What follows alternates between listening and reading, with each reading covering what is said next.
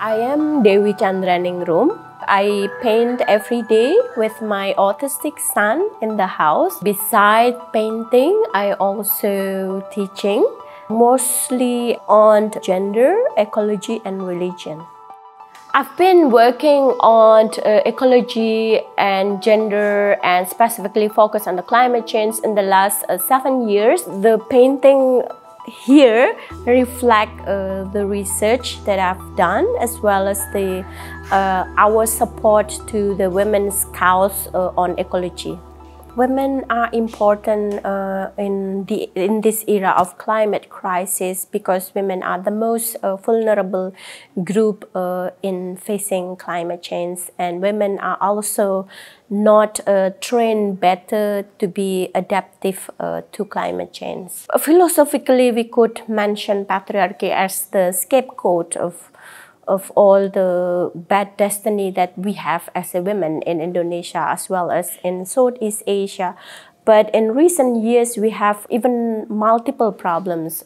For example, the boom of the demography. That means that the burden of the women are heavier compared to the past time.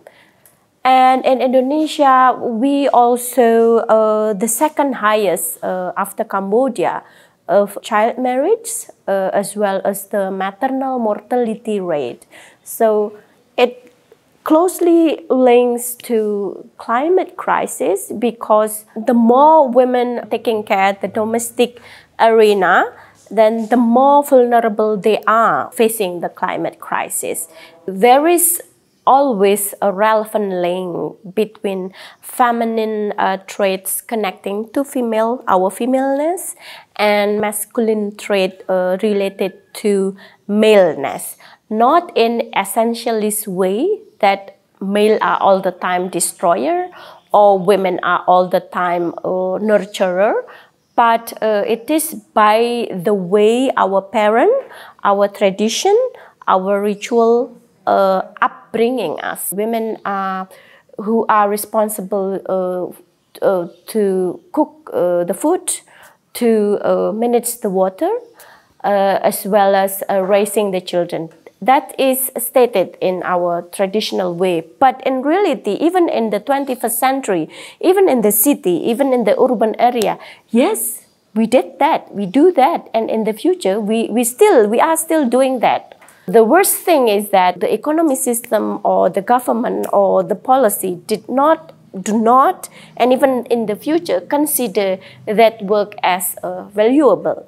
That's why women are always and most of the time vulnerable to climate change. For example, male need only 1 gallon water, but we as a woman, we have to cook, we have to wash the dishes, we have to take care of our menstruation. If I have to babysit my baby, then I will need more water. So that's why women shall sit at the decision table. When the economic system or when the government see a mountain as just a material to make a cement, and for us women seeing the mountain as a living thing, as a source of water, then there are a class of view, what we see and what they see. Although it is not binary, but it will in the future, even in the next 50 years, if the mountain will be mine, we will lose everything. We will lose the water, we cannot feed our children, and then there are mass of urbanization, there are mass of trafficking of women to foreign countries like in Saudi Arabia, in Malaysia, in Hong Kong, because women cannot live again in their area. The space for women inside the government is also important because most of the government in Southeast Asia is too patriarchal, quote unquote, seeing the earth as just natural resources, not a living being which is equal and important for us. And then in the economic system, there are like a pejorative view to the environmental services.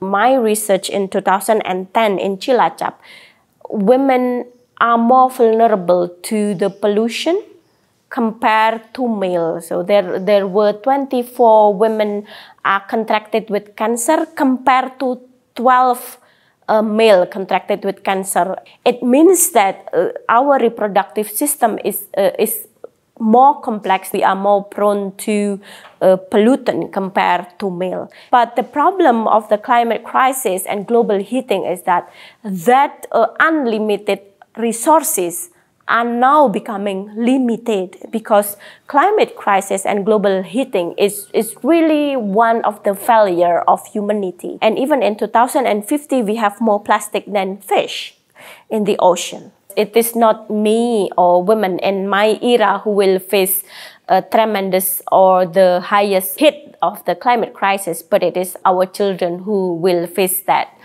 Although I am pessimistic to humanity, we are still living, and this is our only chance to save the Mother Earth.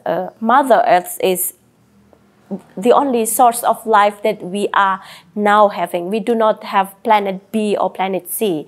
So for the rest of our life, fight hard for Mother Earth, in saving Mother Earth. That's the only chance that we have.